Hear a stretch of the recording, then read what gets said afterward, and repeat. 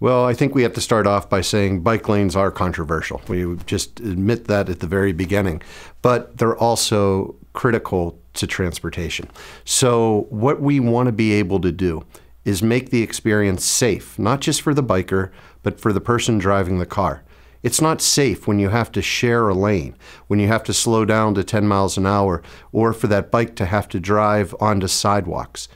It's much more safe when the bike infrastructure is separated.